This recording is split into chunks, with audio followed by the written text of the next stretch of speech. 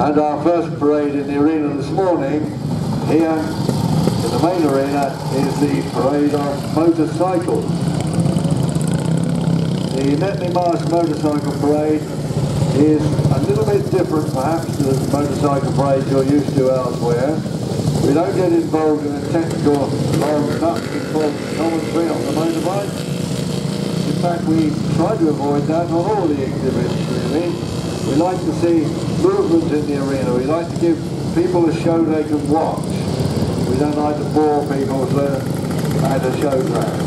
So please talk to the exhibitors. Good time to catch the exhibitors are when they're taking their exhibits back to the display areas. So just follow them back and you can catch them there. If you want to know what pounds per square inch the oil pressure ought to be on anything specifically, well, go back and check that person. You talk to them. They'd love to tell you about their exhibit. The motorcycle parade takes the form of quite a strict fly path here, and you'll see that in operation shortly in the arena.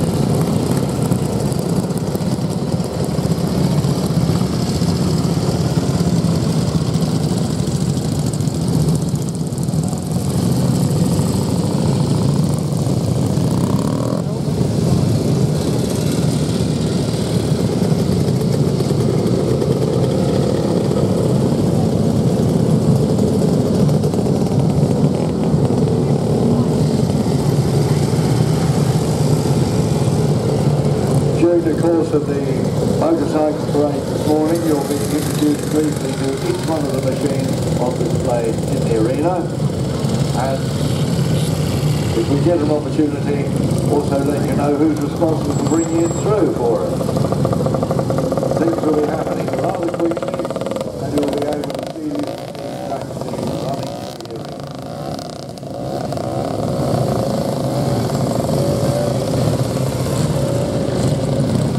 Actually anticipating any of these motorcycles catching fire, but the preserved fire plant is in the arena for us today because we're taking a few publicity shots, Lumina film, for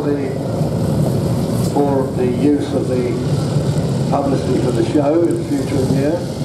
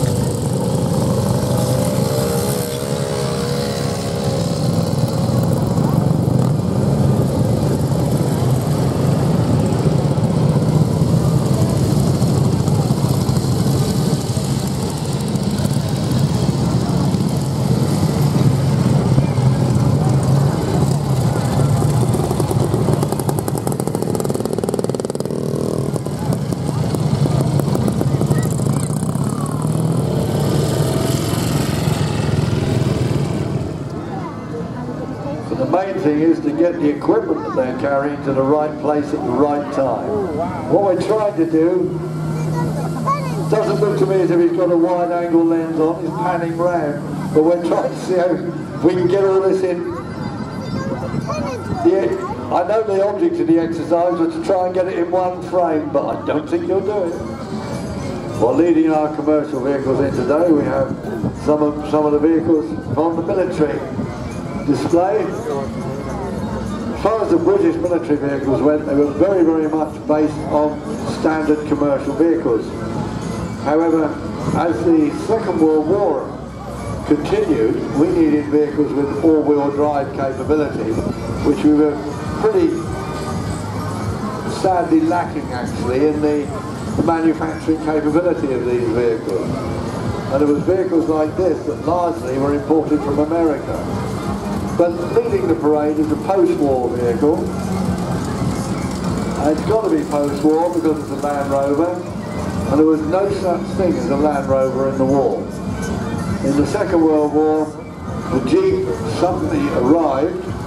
The Jeep, which actually did have input from BSA right back in its roots, but the Bantam Car Company moved on through to Willis and Ford, who produced all the Jeeps. But here we have Series 2A, is it? So this was a little bit into Land Rover production, but now we're back to the Second World War era with the GMC, General Motor Corporation 6x6, a rough, reliable, rugged vehicle that came through in many formats, soft skin, hard skin, office bodies, ambulances, anything you can imagine. They actually worked for the GM4 period. Now we're back to the Land Rover, but if you look at it, the Land Rover is the short wheelbase. There's a lot of bits missing. It's been chopped up, the body works differently. The actual fact there's a lot less metal on it. This is because these vehicles were designed to be freighted, completely knocked down or packed flat, and then perhaps parachuted even on collapsible pallets from the aircraft. These were air portable Land Rovers. But right back before that was the Series 1. And here we have probably the earliest Land Rover here today, just going past the commentary point. Now you look at those lights behind the radiator grille in the front. So we're looking at around about 1950-51, somewhere like that. 1951, thank you very much. And it's the Series 1 Land Rover, Mr. Martin Richter from Hawthorne down in the forest. Lovely little vehicle that was. Ultra short wheelbase, exactly the same wheelbase as the World War II Jeep. Now going past is, yes, it's a commercial vehicle, it's a tipper, it's a little dumper. And it's the Windgap Muir Hill there, a little single-cylinder dumper. You started it by turning the handle round, or if you were really clever, you started it by parking it in front of a bulldozer that gave you a shove in the morning. If you were on a big building. And if you look at it, you'll notice that the big difference is with the Matador Mark II from 1937. If you look at the front of the cab as it goes past you, there's a rounded black box that sticks out behind the indicator on the front of the cab, above the side lamp.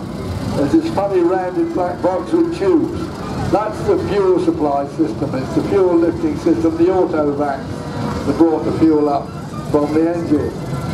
And now the splendid example here, the Eastbourne Corporation double-deck tree, the AEC Regent tree from 1951. It's the 9.5 litre AEC straight 6 diesel engine in this one, and it's brought to us today by Bob Smith from Southampton here. Lovely example there. It's under restoration at the moment, needs a little bit of paintwork. Now, not quite the Southampton football team on board, but probably trainees. This bus was actually used, the open topper which is going past. It was the seafront tours of Southampton. Yes, there is a seafront, there's the docks and all the rest of it. Quite an attraction at one time. And this is an original Southampton Corporation bus. It's the Guy Aaron. Not a 6-cylinder diesel engine, it's a 5-cylinder diesel engine. It's the 5-cylinder Guy in this one. And now there's AEC again, back to the AEC. Bob Smith from Windsor, and that's Windsor, Southampton. It's the AEC Mercury from 1961. Beautifully presented, very, very reliable, nice vehicle. And if you'd like to buy a commercial vehicle, well, it's up for sale this weekend.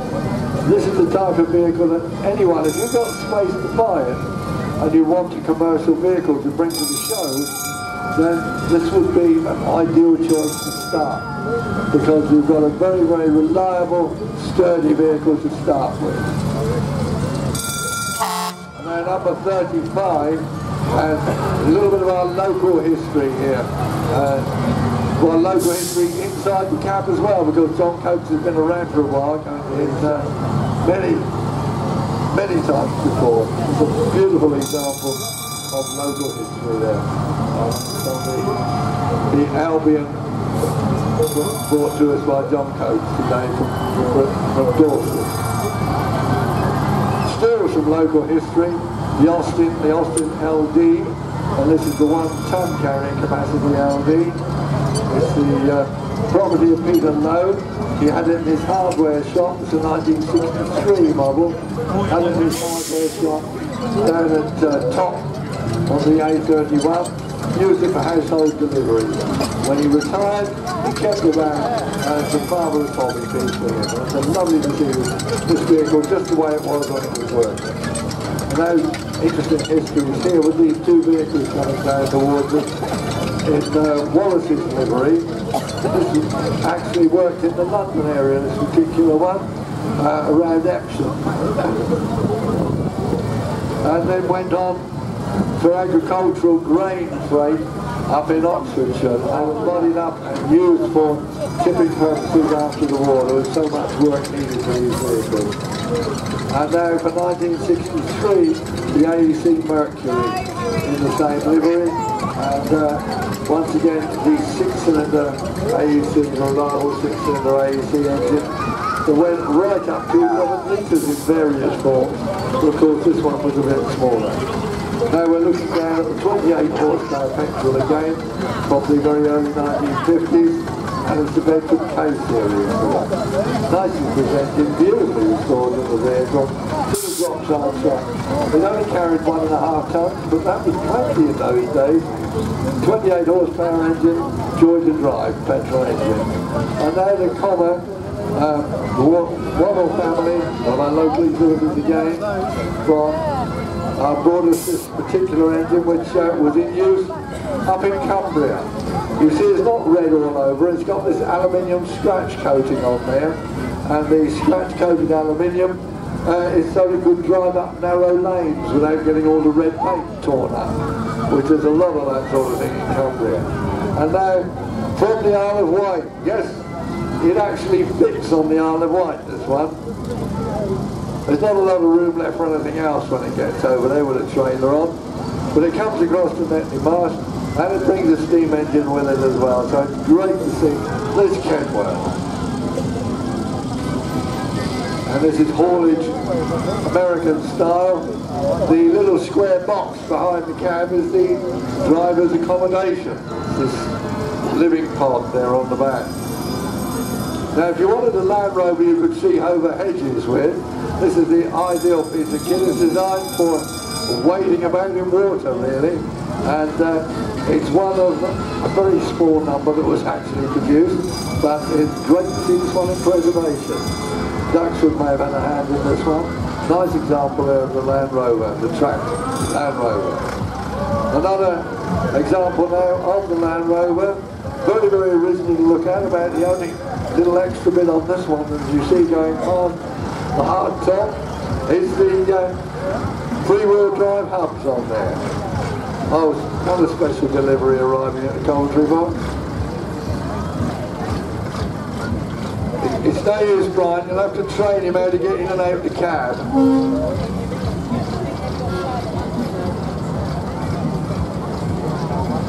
Yeah, Teddy.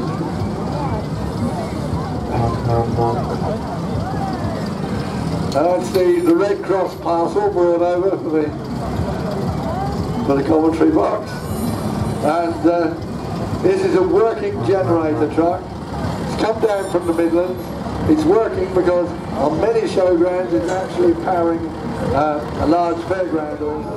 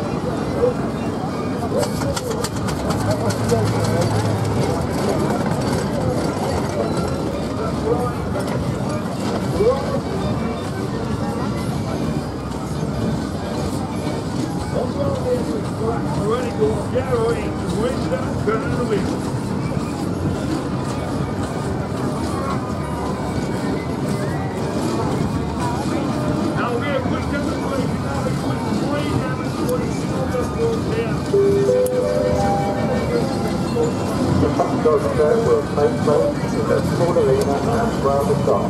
Those wishing to take part, please make your way there now to the booking. Thank you.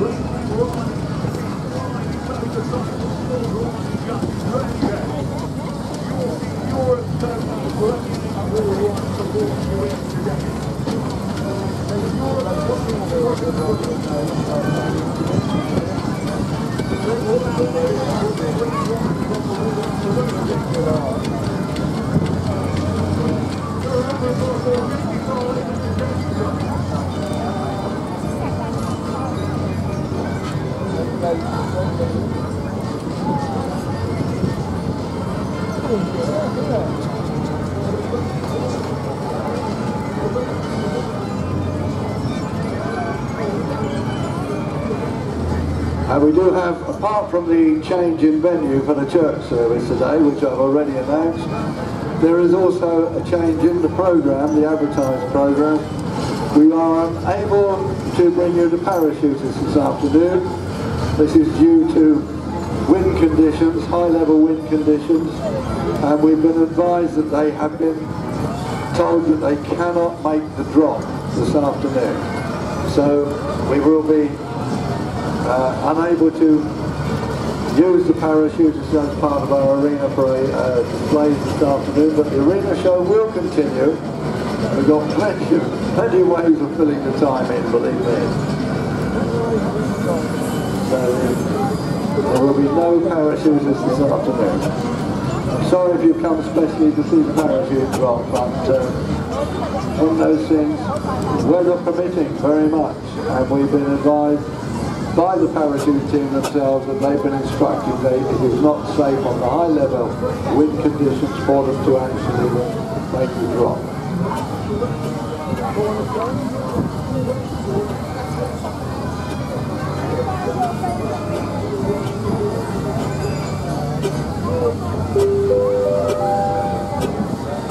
If you're looking for food, the address is downstairs. Our still serving breakfast in the working field. And now forming our line up across the arena, we have our steam engines here for the weekend. Not all the steamers will be out here today because some are out in the working area. They've been working away steadily through the weekend. Don't forget, the show is not just in one field here at the top, there's also a working field under the...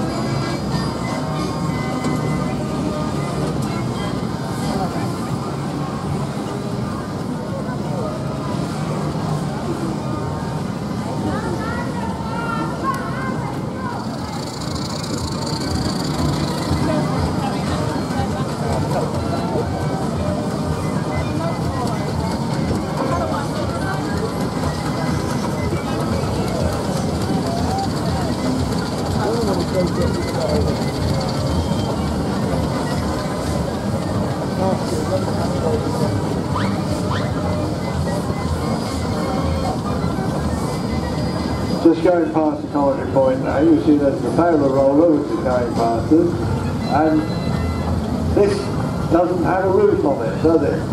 Well, if you wanted a top on a steam engine when you ordered one, a steam locomotive of any kind, whether it was a road locomotive or a roller, you had to stipulate that you ordered the top separately, and to your dimensions too, depending on where you were using it. These bridges, railway arches, where it's no transport only advised to use these roads. The maximum height of motorway bridges certainly did not apply in those days. The minimum height regulation for motorway bridges, it didn't apply in those days.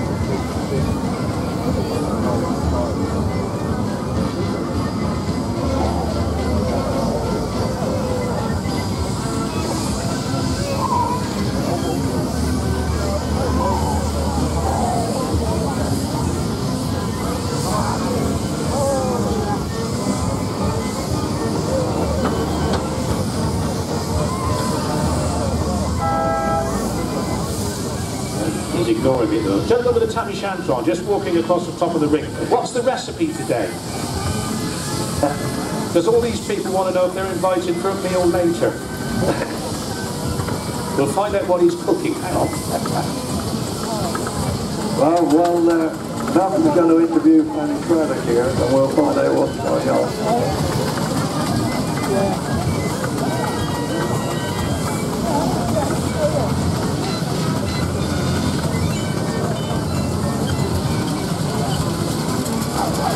And yet another Garrett Showman's engine here now coming past the commentary point. That's the Rambler.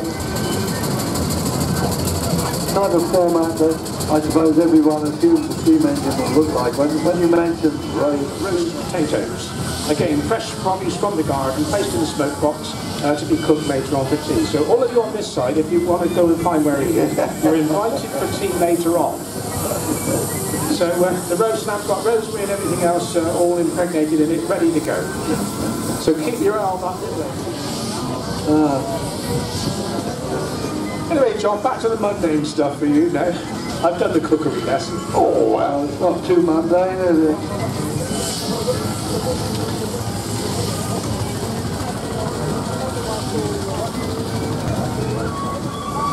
It's alright, we're getting there.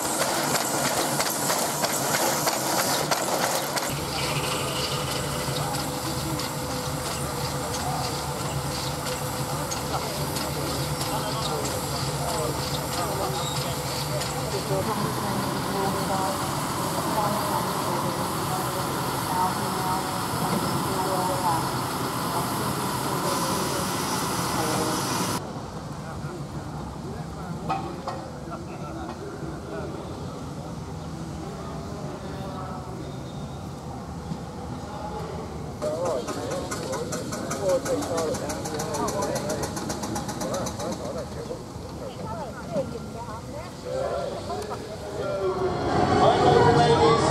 have just one question, and one question only for you. Are you all willing to come back with me to the year 1376?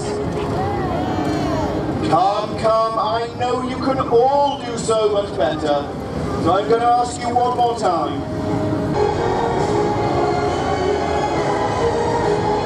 Oh, very, very close there, just a fingers away. Here comes Wallace. Oh, again, very, very close. He just couldn't keep that head on. But they will get a second attempt here.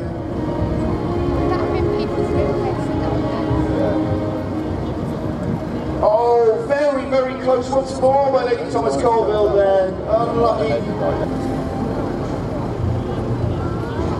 Oh, my. No points at all just yet. There we go, the young man managed it. There's a point there for him. And again, they will also get a second attempt here. Here goes Count Adamar. Yes, let's go. Oh, I see. Oh, and again, no joy at all there. Clearly frustrated.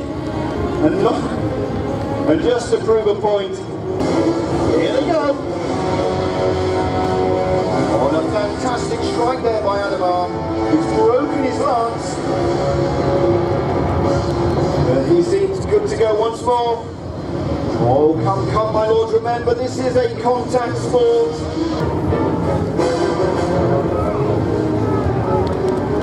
Here they go. Oh, come, my lords, this is a contact sport, remember?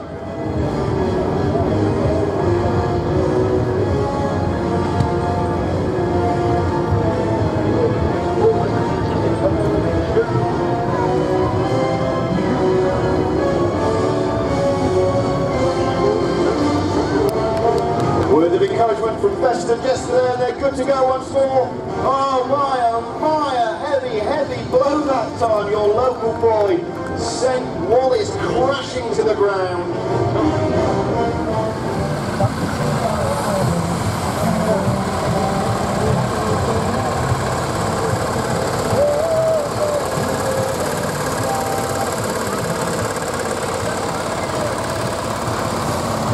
I've got a slight change in the running order this afternoon into the tractor parade because the John Deere is the beautiful, isn't it again?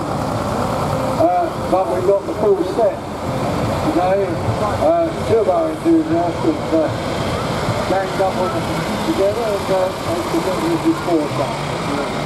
Andy Nightmare is first in the arena with his John Deere 2020. The state track in 1968.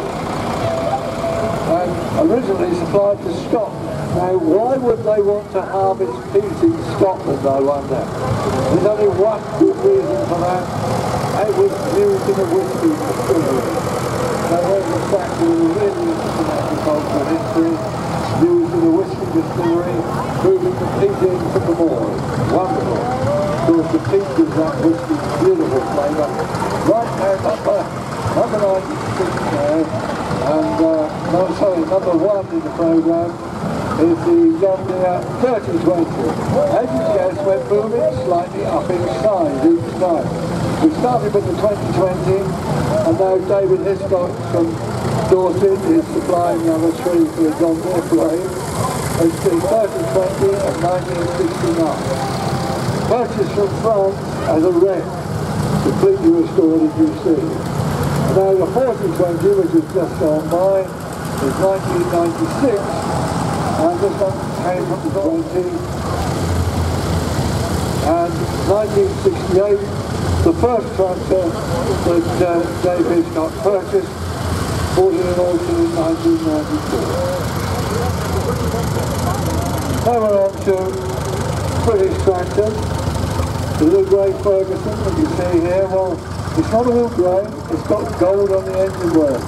This is a special edition really for the Ferguson. It marks a place in the Ferguson history there. Beautifully presented and gorgeous. Now a Ford Dexter going past me.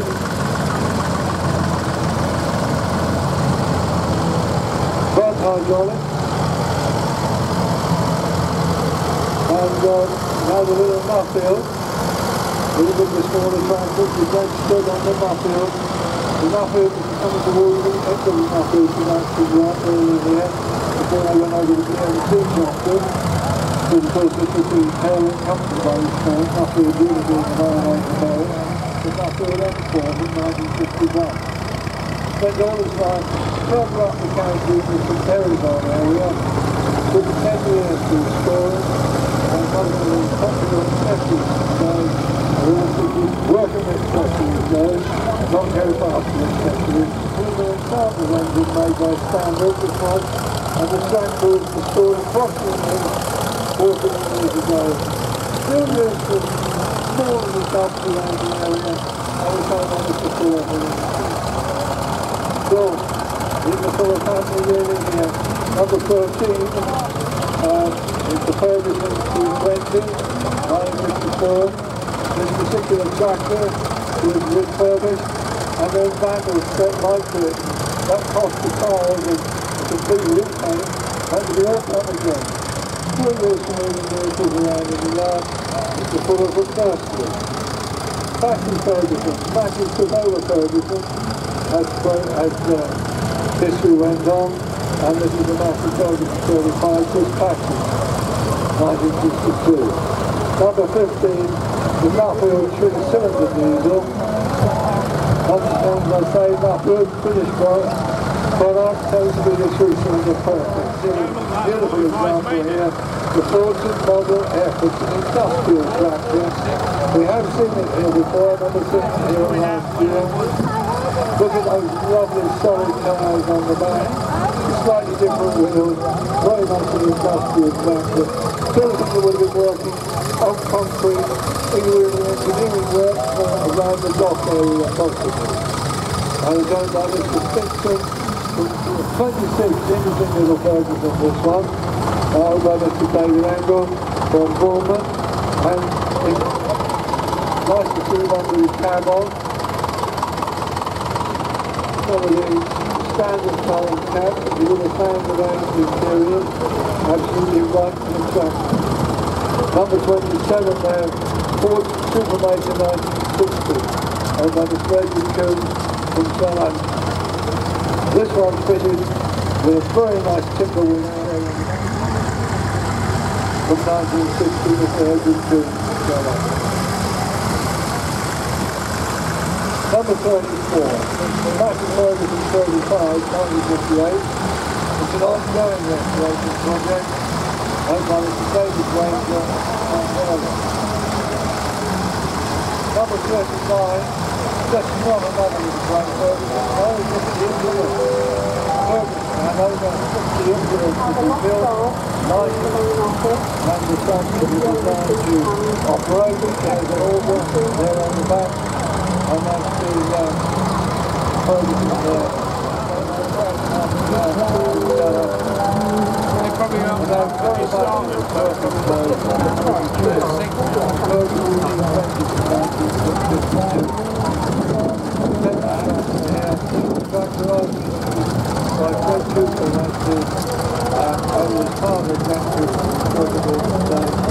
I used in the family longer many years.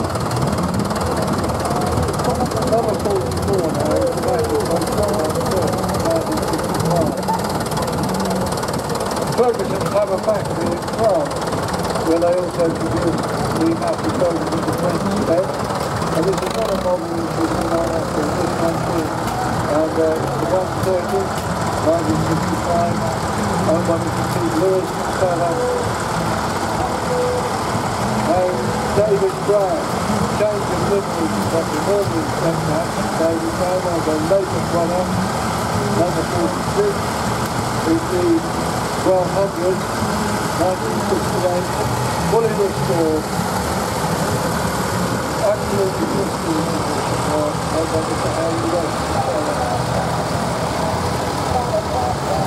another example of a slightly earlier David Brown livery They've adopted some yellow in the red here.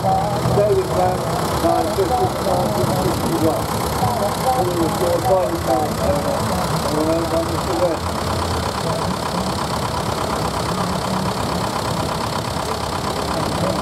Number 48 now, and this is the Ferguson CBD ranking from 1947. Purchased from the Great Northern Steam Fair initially 2006. Not powered by the standard engine, this one, but this one's powered by the American engine, which was the option at the time. Still in its working stage, no damage to rubber, everything neutral and well done.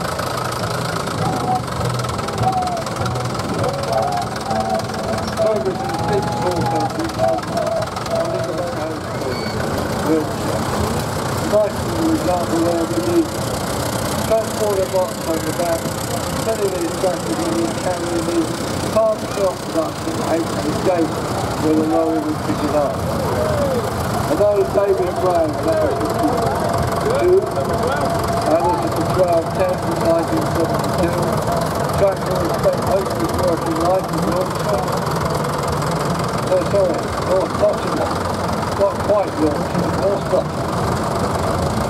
Later, he stayed up in Nottingham and used the Timberland tractor. Present owner property on his farm, brought it down to Hampshire. Now in the process of renovation. Owned by Mr. Michael Wilson in Romford.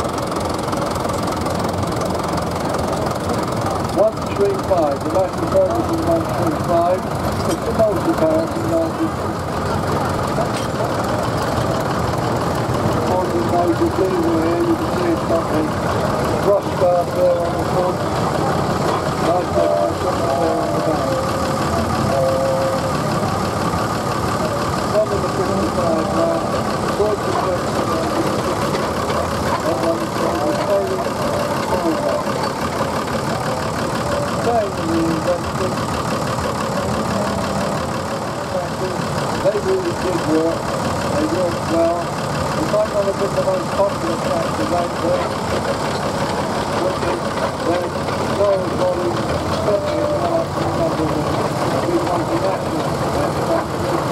They were very reliable, and that's the David Brown International 950, complete with working kit on the back, and the listeners are on the play also, they just land on their own.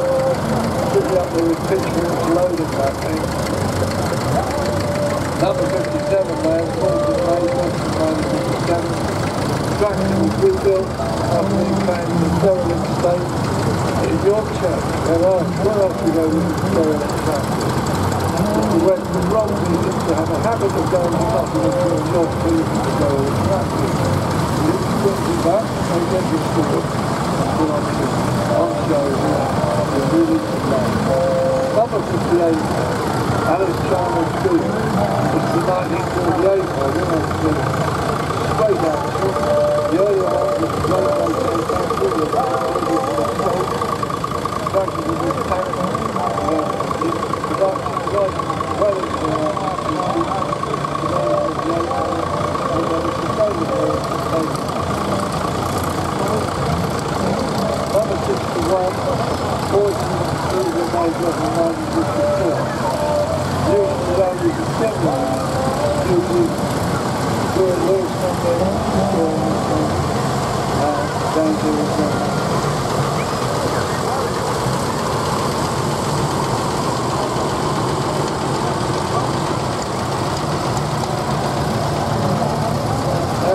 here's a tractor with a history we don't have any information on.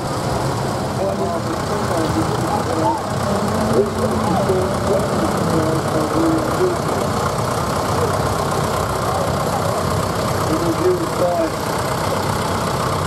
used by contractors in Florida.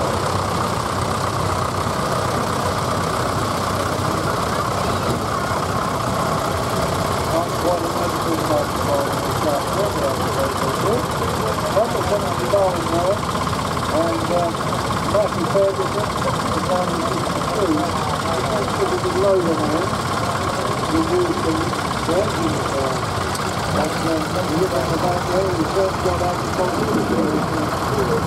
Mr. Harry Munster from Livingston.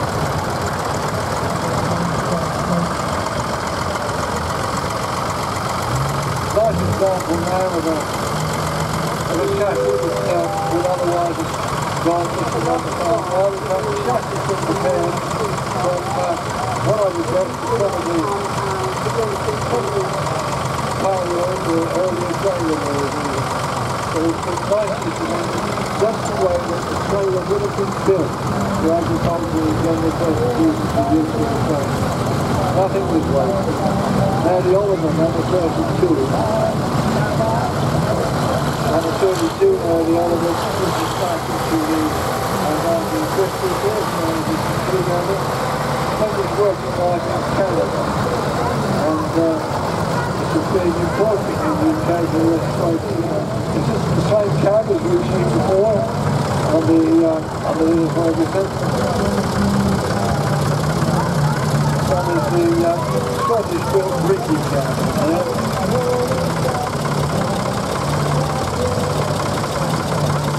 Owned by Mr. Martin Parsons Johnson, 1962. Number 84 now, was a very, very long-term regular here at the bar. Running international factories here for quite a long time. Mr. Harris from Tom. 1962 exactly, number 90, and that takes us beyond the scope of the programme here. Number 90 is one of our late entries into the room in Ford display. Ongoing restoration there on number 90 Ford. The Ferguson too, the nice of the Ferguson, this one very, very original, and it wouldn't hurt to stay the way it is. Very nice example there of an original Ferguson. Number 96, number 92 rather, the Fulton Mason.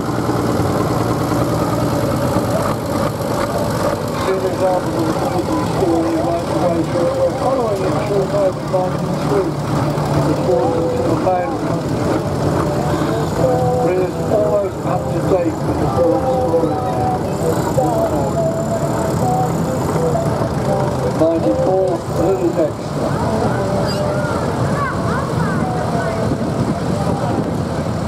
1977, owned by Daniel Rollins. Fully restored 4 years ago after being salvaged from a Brambledon. When they were scrambled with critical damage to the vehicle, great manufacturing took 3 years to restore, when the drive and talking being used in temporary.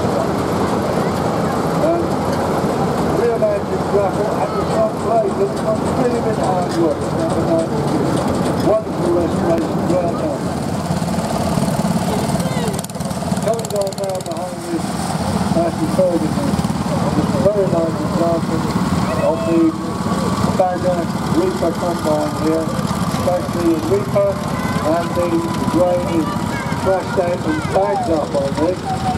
Working there on a standing position up on the platform as it's being bagged, and the chaff comes out the rear end. We're moving on now to combines. We've moved up inside. That little ring was a marvellous example there of the Reaper. Unfortunately, the combine is not the programme, that's the same, but it's a massive combine. Typical of so many combines we used to see working on the medium-sized farm. Beautiful example. Not enough of our machinery has been saved, which is a shame. But to see these two, the Reaper and the combine together out here, this particular one is sort of coming out with loose, the top come out in bale, and bale cut, and beautiful to see. Now the little wheel horse belongs to the horticulture machine. The wheel horse is the 800 Commando from 1973, owned by Netley Marsh. Number 3, the wheel horse somewhere around the arena. We have our steam parade slowly filling in from the entrances to the arena. Last goal for the performance, last goal for the wall of that. You just in time, you'll make your performance.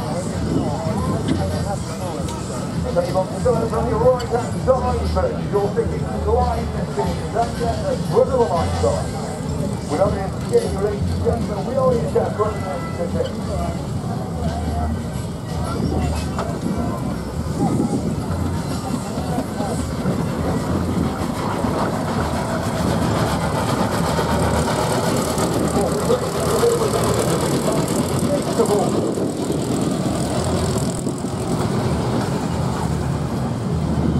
Now if you notice, the final steamer to make it into the arena so far is now in the lead.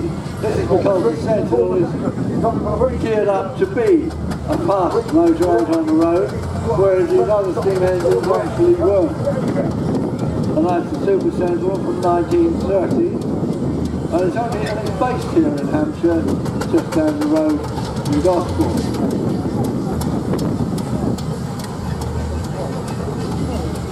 And now just going past the commentary point, it's the Burrell, and this is Elizabeth, owned by Don Cully.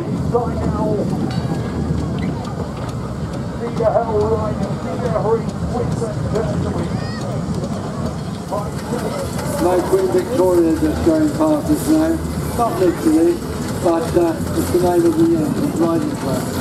And this is always a treat to see this engine. It's a convertible. It's great to see a convertible engine. They work fewer than the engines that were either built as this or as that or as another type of locomotive. But the convertible was designed to be a maid of all work.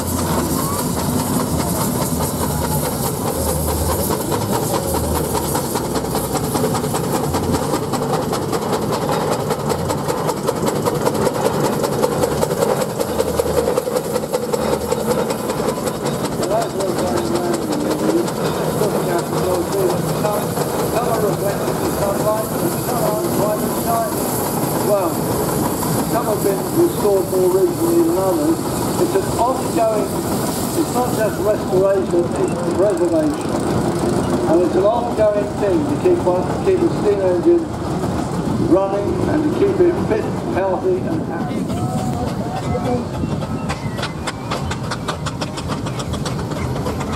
Now we have our line-up for the evening, right out in front of the commentary point here.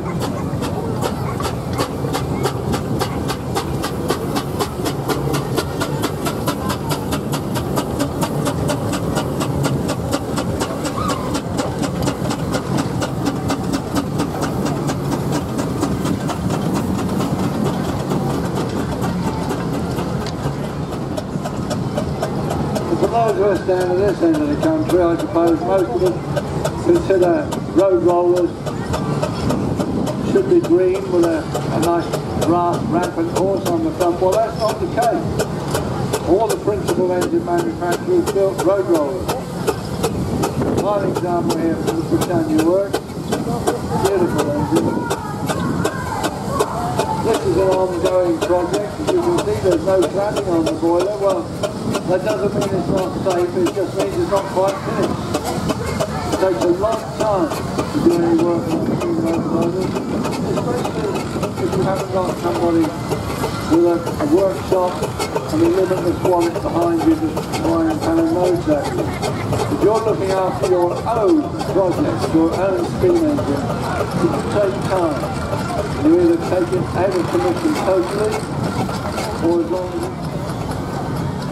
a long-term exhibitor here, Daffodil. We've seen her at Netley Marsh before.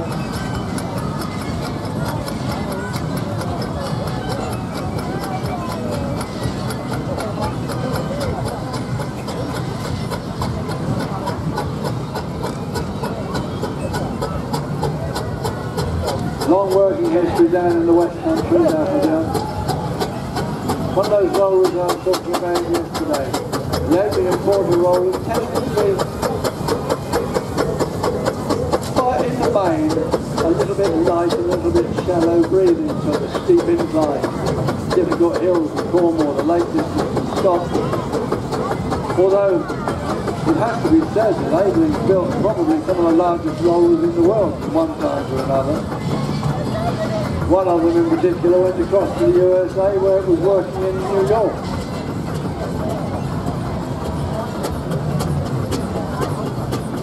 And we're having rollers in a row now.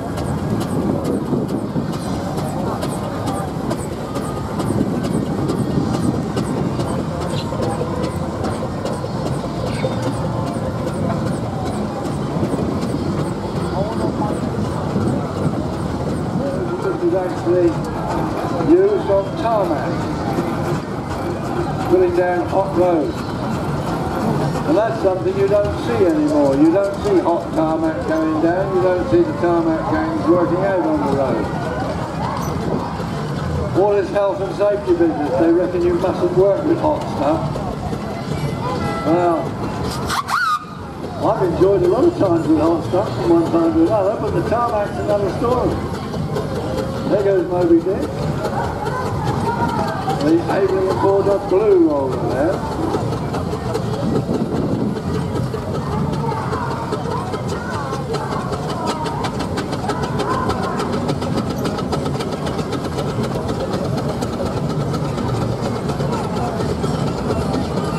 The agricultural engine that Neil's just tweaking the line up now, that's an oil check.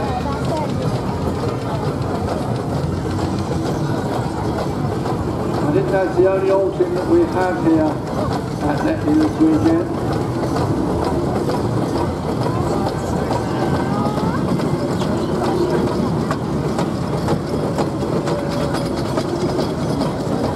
And coming past the commentary point now, number 9, owned by Nick Fields of Owen, and this is one of our, once again, another regular down here at Netley.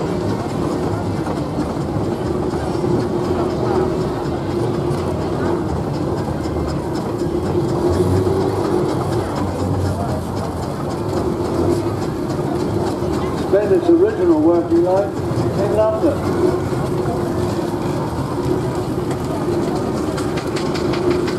And it was still working, still maintained its place on a working fleet right up until 1964.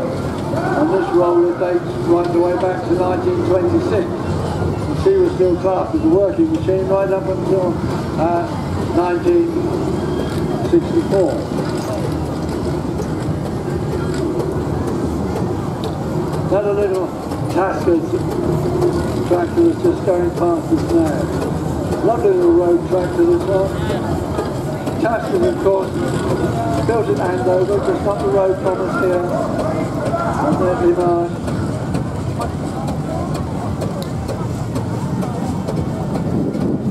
We had 3 principal steam engine builders here in Hampshire. Taskers, Wallace and Stevens. Thornycroft, yes, they do steam. That was first of the Garrett. That's Katrina going past us now.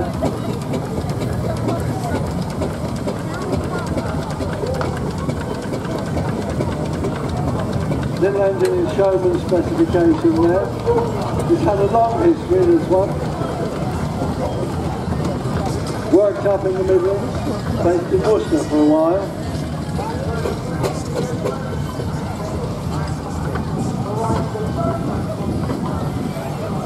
Max family, they're only the second owner, the third owner from new, just undergone major boiler repairs.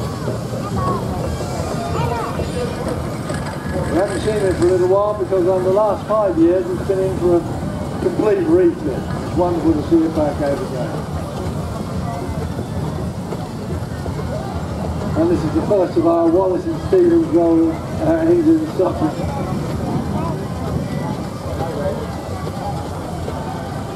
Built down there, locally here in Basingstoke.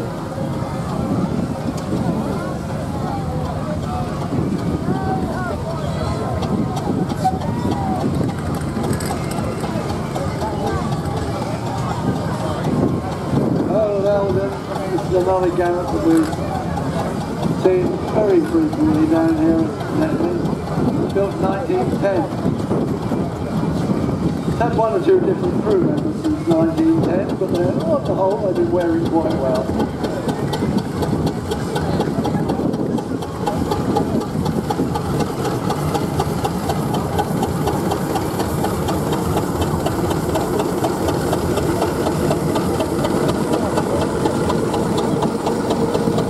A load of families around the Eldon, they're really well known for steam preservation in the Hampshire Dorset area.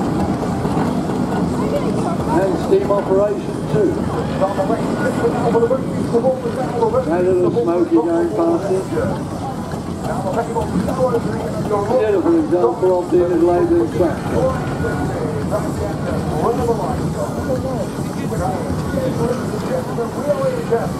Although we have a crew of 2 on board with this engine, it would be possible to manage it quite easily with one person.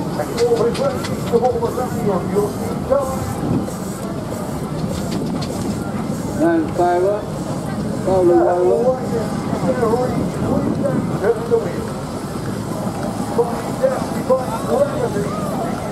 Number 20. Good 1924.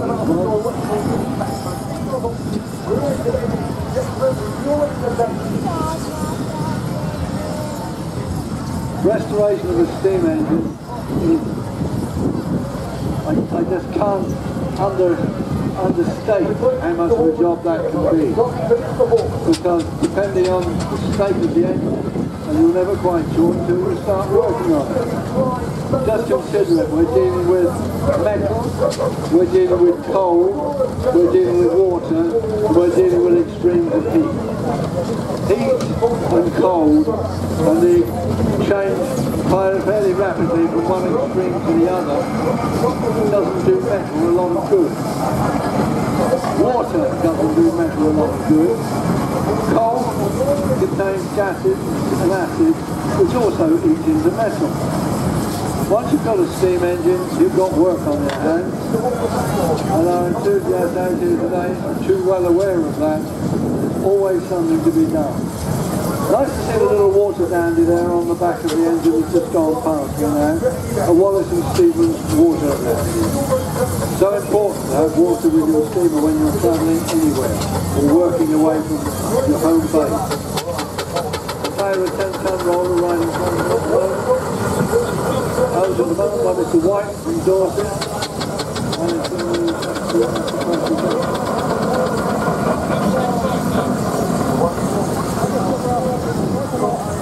Did you notice this roller hasn't got a lid on it? Well, not all rollers did have roofs on. As you can see, not all traction engines had roofs on. If you wanted to put a lid on your traction engine, all you see is the driver's head. If he wants to see out from the side vision anywhere, he's got to stoop down to look out. Much so this engine can get under railway bridges. Obviously, where this engine operated was an area with fairly low railway bridges. You stipulated and you specified everything you wanted on your steam engine. It wasn't like popping down to the garage and buying a Ford Cortina, ready built, and that's what you have, that's what you get. When you ordered a steam engine, you said, I want one to do this, that, and I want it equipped this way and that way, and that's what was done.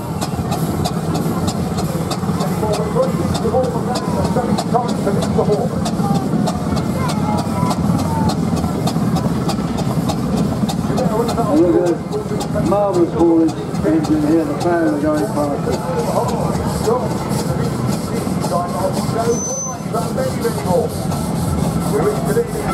There's a really powerful engine there, out to work.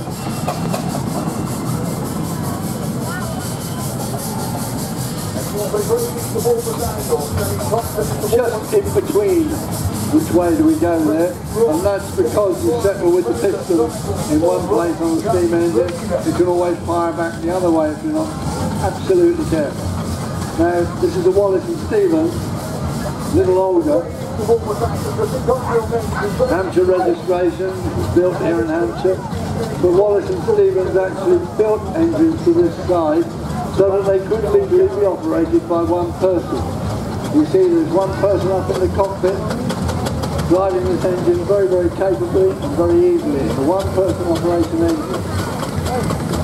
When the law was changed and they allowed you to operate a steam engine with one person, Wallace and Stevens came up to the set of drawings almost straight away to enable them to make these small engines. They'd already been making relatively small rollers, so they'd had half the job. The showground engine, the showman's locomotive, we're so fortunate to have several examples of here. Probably the type of steam engine everybody thinks of. But just looking along the line up now, it's giving you an indication that in fact the showman's locomotives were only the tip of the iceberg. In fact, quite often you didn't see the showman's locomotives on the road because showmen would be moving around at night. Just gone past us now, a Fogan steam tractor. Fogan's built specialist tractors, heavy haulage tractors, timber tractors, anything you wanted Fogan's could build. They built a half-track steam engine at one time. Here we have a Fogan steam wagon, which is a Fogan tanker.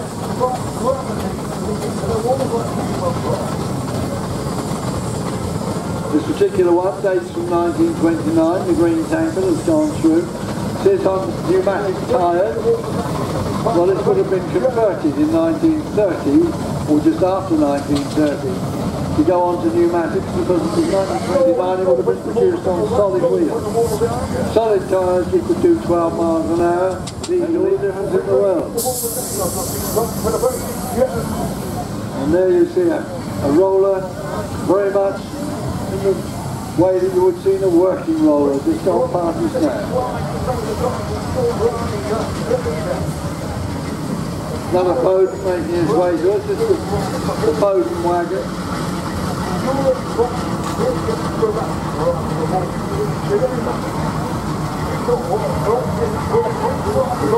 Manufactured these wagons from 3, 5, 7 tons. Some of them tipper. Kings down at Bishop's Lydia in Somerset ran a fleet of tippers.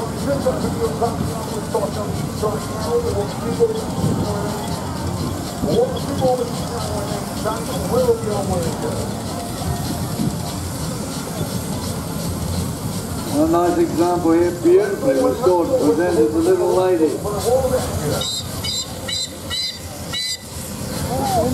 And that's a timber tractor, as you see here, a Fogan timber tractor, ideal for winches for haulage purposes as well.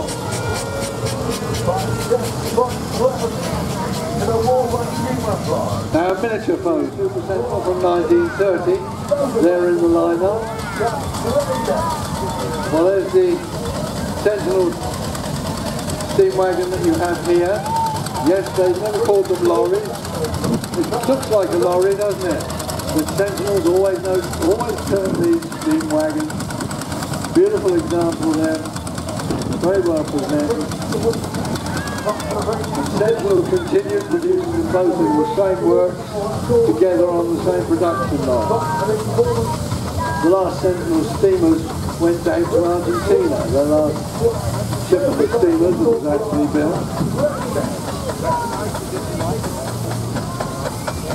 Down to the miniatures again now. Engine. And that carries you back through the gearing via the rods on the top. Underneath, in the boiler, is where the kettle boils, the water's boiled, and back at the cockpit end, the fire is that keeps it all boiling. It produces the steam, it produces the power in the ship to drive the pistons in the cylinder. Because the exhaust pipe of a Sentinel, the chimney of a Sentinel, comes straight up through the cab, and if you look directly below the chimney, the Sentinel here in the front line, number 1 in your programme, it's got the number 1 number dangling on the front of it there. You can see the boiler, the bottom of the boiler is pointing straight down at the ground. This is an upright boiler, not so common, although there were 3 or 4 companies that manufactured steamers in this country with the upright boilers. Cornish, Man, This really was the marine style boiler, the type of boiler that you would have found on steamboats and steam launches. That's the vertical boiler. The horizontal boilers are the type of which you can see so beautifully illustrated here on the miniatures as they're going past you. All the way down, because in front there's boiler tubes, and the tubes go through, they're the tubes that conduct the heat through the boiling water. And you need to clean those tubes. Just waffling on about steam engines generally. They don't want to run short of water when the water is in the wrong place in the boiler. Each one of these engines needs to be topped up with water regularly. Not always possible to maintain them all at the same level.